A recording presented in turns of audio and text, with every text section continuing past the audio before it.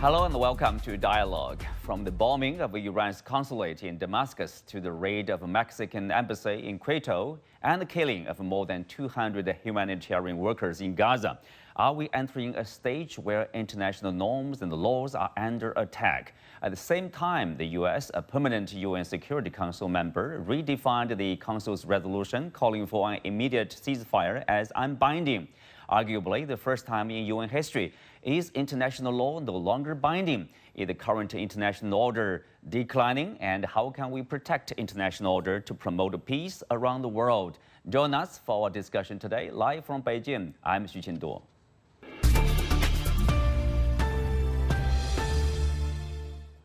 Joining me today are Radhika Desai, professor at the Department of Political Studies at University of Manitoba, Peter Kuznick, professor of history at American University, Andrew Latham, professor of international relations and political theory at Macalester College, and Einar Tangen, senior fellow at Taihe Institute. Welcome to Dialogue. So, Radhika, we'll start with you. If you look at the world, I think everybody is aware of the ongoing, at least 2 wars in Gaza, in Ukraine, and of course conflicts in other parts of the world, and the recent bombing of the Iranian embassy, and also the raiding of the embassy of Mexico in Ecuador. So, what's going on? I mean, how do you characterize the current international relations here? Well, I think that the best way to characterize current international relations is that when the Cold War ended, everyone expected that the world would become unipolar and enjoy a peace dividend. Unfortunately, thanks to the economic path pursued by the United States, which we may call neoliberalism, its economy has failed essentially to stand up to the test of Chinese growth in particular, and of course the growth in other BRICS countries and so on. And it has reacted to their growth, particularly China's growth, very badly. And so instead of a peace dividend as well, we have had rising militarism throughout the period. At the same time, today, the United States' ability to control what happens in the world is rapidly declining. And as a consequence, we have this current chaos in which the United States continues to pursue the impossible dream, for the United States, the impossible dream of dominating the world order. So even though it continues to fail, it continues to pursue it, hence the militarism, the chaos, the the lawlessness internationally. Peter, in your opinion, what are the major factors, contributing to today's international, international relations, which is far from ideal, right? I agree very much with what we just heard. It's the failure of the United States to accept the multipolar world. The United States, especially once the Soviet Union collapsed, the U.S. proudly proclaimed itself the unipolar power, proudly asserted its hegemony, and thought that it could get away with this kind of domination forever. In 2002, Charles Krauthammer said his early prediction of 30 to 40 years of American hegemony was wrong, and it was going to last indefinitely. Well, things unraveled with Iraq, Afghanistan, Libya, Ukraine. Things unraveled. And the problem is the U.S. does not understand diplomacy anymore. There's a dearth of diplomacy in the world right now. And so what we see is polarization, military blocs being built up again, strengthened. The kinds of military exercises and spending that's going on now and planning for war is insane in a nuclear-armed world. But that's what the leaders are doing. We see the meetings between Lavrov and Wang Yi on the one side, and the meeting in Washington now between Biden, Kishida, Marcos, while the war games are going on in the Pacific and in Europe. We are just moving inexorably toward World War III, and there are no statesmen of enough stature right now to say what's going on and to call a halt to it. We desperately need diplomacy. We need diplomacy, and we need better protection of embassy in the first place, probably before that. Einar, what's your take? This marks the failure of American exceptionalism, and you have to kind of ask yourself why. Why has America changed so drastically since things? And it comes really down to one thing. They have not been taking care of the home front. Over the last 45 years, the number of Americans who are considered middle class went from 62% to 50%. You have polarization within the country. I mean, you know, the irony here is the richest, most powerful country on earth believes that it is a victim of the rest of the world. And the rest of the world isn't really buying into it. So this kind of leadership that was created after World War II has in essence dissipated, and that's due to American actions, undermining you know, the institutions like the WTO by refusing to allow any appellate judges. Therefore, there can be no finality to any of their agreements, breaking treaties at will, withdrawing from treaties, ignoring the obvious when it comes to things like Gaza, pretending that there is no war crimes going on. These are the types of things which have completely separated, in danger of completely separating the U.S. from the rest of the world. Well, undoubtedly, in the sense of the only superpower. Professor Andrew Latham, you know, you wrote recently that the rise of populist leaders, the erosion of global trade partnerships, the Russian invasion of Ukraine, the Gaza war, and the specter of renewed great power competition all paint a picture of an international order on the verge of a collapse.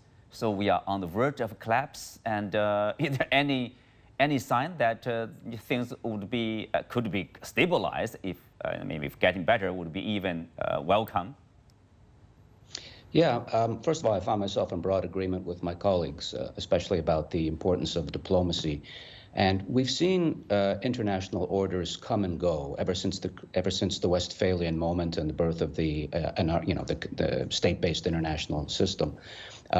Think back to the aftermath of the French Revolution. Metternich and other diplomats at the time got together, and they had a sound understanding of the distribution of power, and they created this Congress, which was both formal and informal, and they maintained world peace for about 100 years. It wasn't an entirely peaceful time. It was an era of European colonialism, and there were minor conflicts on the continent, but nothing major, nothing like the Napoleonic Wars. And then that broke down and led to 1914 and the First World War. After the First World War, state leaders, diplomats misread the distribution of power in the international system, and they misread the possibilities for peace. And they deluded themselves into thinking that the League of Nations and the Kellogg-Briand Act, which banned international war, was going to solve all the problems. And that world order persisted for 20 years, in crisis for 20 years, and failed ultimately in 1939. And then when the U.S., the victorious United States, Western allies, built a new world order in the aftermath of the Second World War, it was meant to be global. It was meant to be the original unipolar moment. Unfortunately, the Cold War broke out, and that was the end of that. And we had this bipolar distribution of power for, 4 decades or so. And then, yes, Charles Krauthammer's infamous unipolar moment, right? The United States emerging at the end of the Cold War, the Soviet Union disappearing as the sole remaining superpower, or as the French like to refer to us, the hyperpower, which has different valences, as you might imagine. They kind of got it right, even if we don't like neoliberalism and we don't like the way in which liberal democracies were forcibly exported and defended against threats like ISIS and Al-Qaeda. The system did not degenerate into a global World War III. Now, though, we're at the cusp of another transition, and I don't see any Metternichs around the table.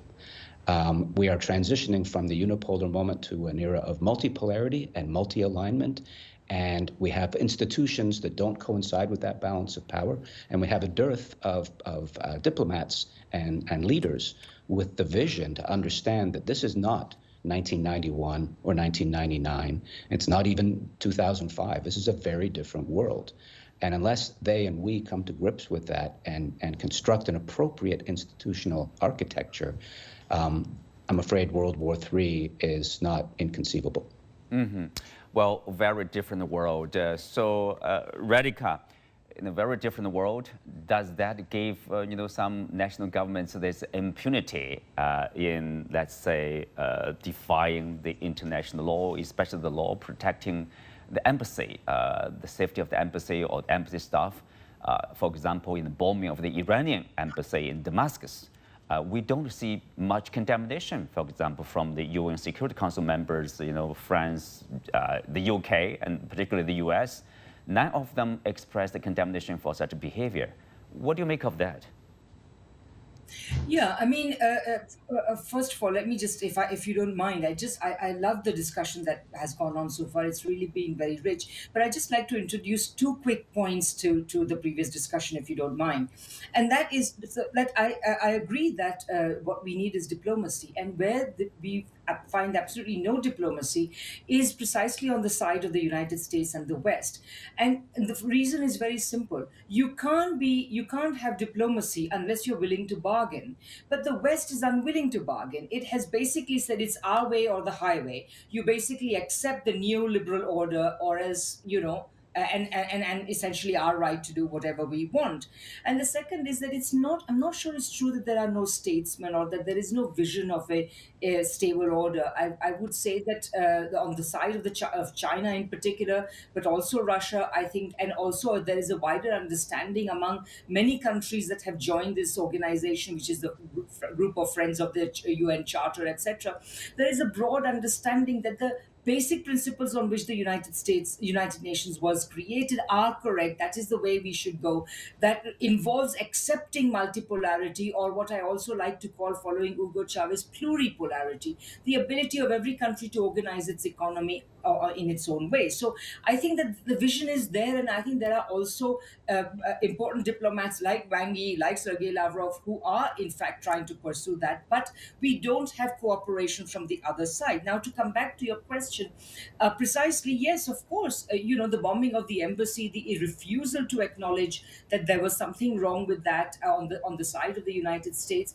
It's part of the United States backing of Israel. The United States backing of Israel is part of the larger failing strategy of US and Western hegemonism, because Israel is a central part of it. While I have no doubt that the Israel lobby is very strong in Washington, I think that there is a greater explanation than just the Washington lobby for the US's unreasoning support for Israel, because Israel is the United States cat's paw in the Middle East. And so the United States has continued, despite the enormity of world public opinion, which insists that there should be a ceasefire. The United States says, on the out of one side of its mouth, that there should be, an end to the ceasefire, there should be humanitarian aid, etc., while on the other hand, continuing to supply the weapons with which the carnage is being conducted even as we speak, and even the weapons with which the embassies of other countries are being attacked. The United States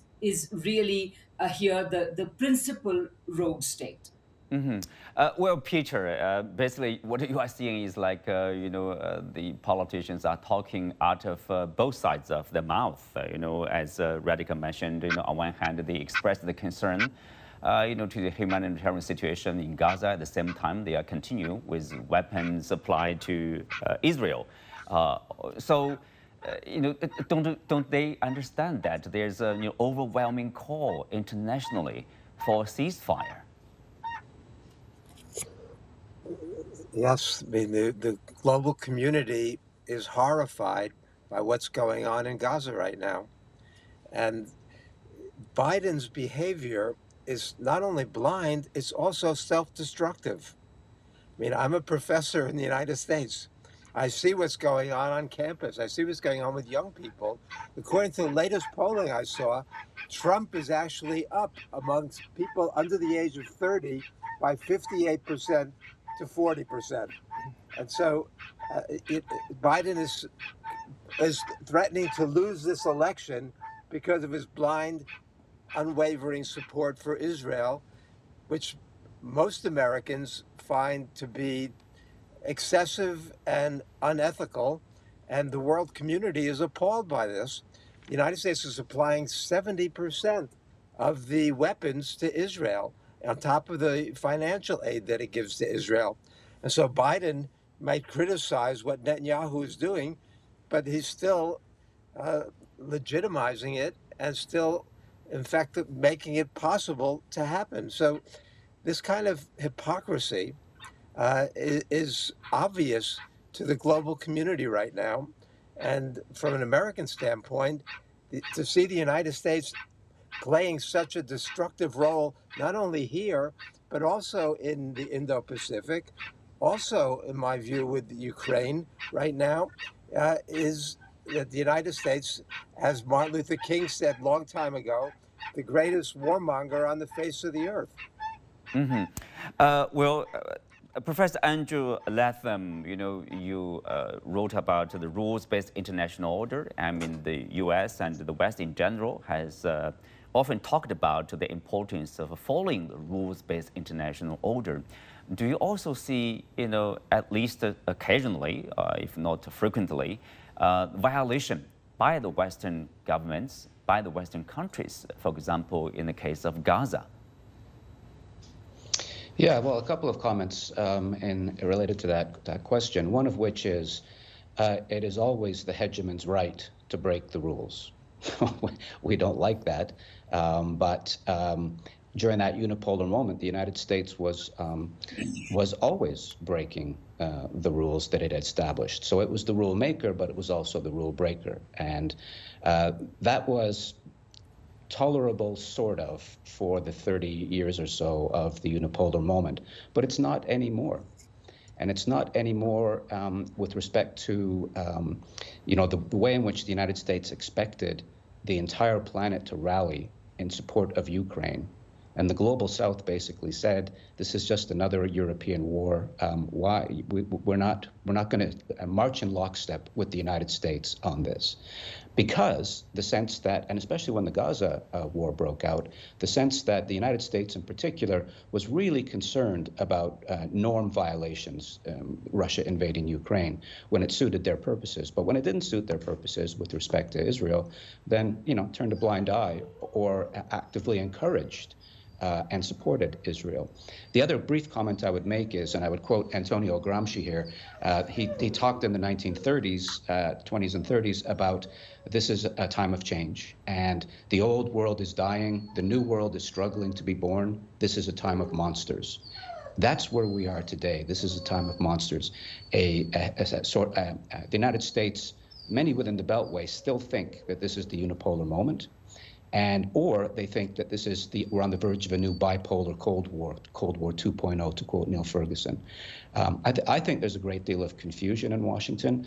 I don't actually share my friend Radhika's optimistic view of enlightened statesmen in other parts of the world understanding this moment any better. It is a time of monsters. We're all struggling to come to grips with it. One hopes it happens sooner rather than later. A type of monster, does that mean like, countries can get away from whatever, they are doing? Or do they don't expect probably, or they don't expect, say, a closer look or scrutiny of their policy or behavior? And then, if you look at the UN Security Council, for example, as I mentioned earlier, the only resolution passed in the UNSC calling for immediate ceasefire, the U.S. abstained, which made it possible, as a resolution. And then right after that, the U.S. says, "Oh, it is not binding." This is rare. It's only binding when it's, according to U.S. wishes. The hypocrisy that's been talked about, the fact that if it was not the United States, you would say it's a rogue state that is funded by a Ponzi scheme. The indictment of the U.S. is its own fault. We have, for many years, not taken care of our own. We're now thrashing out. We see the rise of China with a different system. We see it as a threat. We're not happy about the fact that there are no extreme poverty in China. Instead, we see it as a threat, the same way we saw Japan as a threat when it was rising during the 70s. So this inability to allow others to have their own path is now too old. We are in the midst of a paradigm change, and as my colleagues pointed out, the U.S. is still clinging to the old paradigm while the new paradigm has already arrived. And the question is, will there be conflict, as was pointed out, because of that? Will that desperate need to maintain hegemony, even in the face of world condemnation, result in the U.S. using its last card, which would be the military card? Ironically, though, the military is not the same force it was. I mean, in Afghanistan, the whole might of the United States Army was brought to bear, and they were chased out of a country by 40, 50,000 people who had, basically very, very limited armaments. So at this juncture, as I would agree, chaos is reigning. The question is there something better? I mean, we've pointed out the problems, but I would disagree with this idea that there are not enlightened statesmen. And this isn't because I'm in China. I just simply say this idea that you can run a world that I'm right and you're wrong and you're either with me or against me doesn't work. I do think the three principles that have been put forward of security, development, and civilization, respect, these are the things that are necessary to be some way in which the world can, in fact, get along without saying you're right or wrong. Just simply say, let's agree to these very basic things, and if we can construct a better world. The question is, will the U.S. go along with it? Mm-hmm. Well, Radhika, you're nodding your head, seeming to agree with this idea of basically peaceful coexistence despite all the differences. For example, in political system, in history, in culture, we can still take care of each other and work together to build at least a safe and peaceful international order there. Yeah, absolutely. I mean, Andrew mentioned something that I should have mentioned. When I said that there's a vision of a different international order, it's contained in this document, produced by the group of friends of the UN Charter. It's in the UN Charter, but it's also in this slew of documents that China has recently put out, including, the Global Development Initiative, the Global Security Initiative, the Global Civilization Initiative. All of these are important documents. They contain a different vision, and I would say that the best word for this new vision is actually a word coined by the late Hugo Chavez, because already before he passed away, there was much talk of multipolarity, and he pointed out that he said he preferred the term pluripolarity because it signified the right of different countries to pursue their own plan for their own development based on their history, their institutions, their resources, their capabilities, their needs, and so on. And I would say that this is exactly what the US refuses to accept, because while I agree with my colleagues that the United States is refusing to accept China's rise, the US has also historically and today refused to accept historically and today refuses to accept the right of countries like Cuba or Venezuela or Iran or where have you, North Korea and many other countries, to run their country on the basis of the plans and principles that are best for themselves. And this refusal has been the basis of practically all the aggression that we have witnessed. Because the purpose of the United States, shall we call it US imperialism, has been to try to open up other countries' economies so that it is open to, on the one hand, US corporations, their commodities, their capital, but also open to supplying these corporations with the cheap goods and the cheap labor that they require. So I would say this is the vision that the US has pursued. Other countries now are willing and able to stand up to that, because remember, China, of course, and Russia are mighty states, but even smaller states, it's been difficult for the United States to even dominate states like Afghanistan. How is it going to try to conquer or otherwise subjugate powerful countries like Iran or elsewhere? Mm-hmm. So, Peter, let's say the impunity, the practice of impunity, basically, after bombing the embassy or raiding an embassy or, killing about 200 humanitarian workers, there's no consequence. Will that somehow, make it worse in a time of monsters? It's hard to imagine it getting worse, but it's getting worse by the day.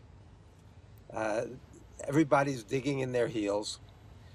And the U.S. is, instead of looking for diplomatic off-ramps, beefing up all of its military alliances. And you look at the consequences. This meeting going on now today with Kishida and Marcos here in Washington with Biden. Japan is doubling its military spending. The Philippines has just given the United States access to 4 more bases. We remember a couple decades ago, 3 decades ago, when the Philippines threw the United States out of Philippines and the bases. Now the United States is back in. The United States is strengthening the AUKUS relationship. And Japan is talking about getting into AUKUS now also, in addition to giving Australia the nuclear submarines. We've got the Quad being strengthened as well. There was just a big setback yesterday for U.S. plans in the region because Radhika is talking about how can the U.S. do this given its weakness in Afghanistan. Well, the U.S. is doing this by relying on partners and beefing them up. If there is fighting over Taiwan, the U.S. plan is not to go in there alone. It's to go in there with Japan, go in there with South Korea, and they're increasing the interoperability of all of these militaries throughout the region. That's what these war games are about that are taking place now.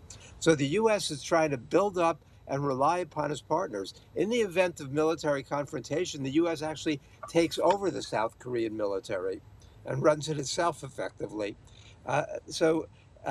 And when we see this election that just took place in South Korea, and the Yoon government was dealt a crushing defeat. So people around the world see what's happening. And this latest poll that just came out of Singapore's Yusof Ishak Institute said that whereas a year ago in the ASEAN countries, the sympathy was much toward the United States, the trust was toward the United States, but was 61% to 39%. Now it's toward China, 51% to 49%. So the world is seeing U.S. militarism and understanding increasingly how dangerous this is. The question is, are the American people going to see that? And what are they going to do in a choice between Trump and Biden? I mean, that's not what Americans want, but that seems to be the choice they're going to have. And those are sadly 2 different but terrible alternatives. Well, Professor Andrew Latham, if we are undergoing this, profound transformation in the international framework, what's the right response? Is it about having new blocks, a new security framework like AUKUS, like a Quad, like improved or reinforced U.S.-Japan defense relationship, or the new probably Washington, Manila, and Tokyo framework, all China, Russia getting more closer? Is this the right response? No. I think a little bit more humility and a little less hubris or arrogance, if you will, is in order on the American side. And we shouldn't be naive. States are pursuing their interests in ways that clash sometimes. The error that the United States has made and is making is that it thinks it can police the entire world, that the entire world is its sphere of influence, as it were. And that may have been possible. I doubt it, but it may have been possible once upon a time. It's certainly not possible now, because the other word that is in circulation now in our international relations world is multi-alignment. That a lot of the countries that used to be, take Kingdom of Saudi Arabia, for example, staunch American allies, are now sometimes staunch American allies and sometimes working with China, for example, to resolve, to effect that rapprochement with Iran. China was the helpful fixer. It wasn't the United States. So I think we shouldn't be naive. States are always going to pursue their interests, but one can do it, if we go back to Metternich, in terms of prudent balancing, not hegemony, which is just a nice Greek word for imperialism. Well, with that, we come to the end of today's show. Many thanks to our guests. You can also find us on the CGTN app on YouTube. I'm Xu Qinduo. Thanks for being with us. See you next time.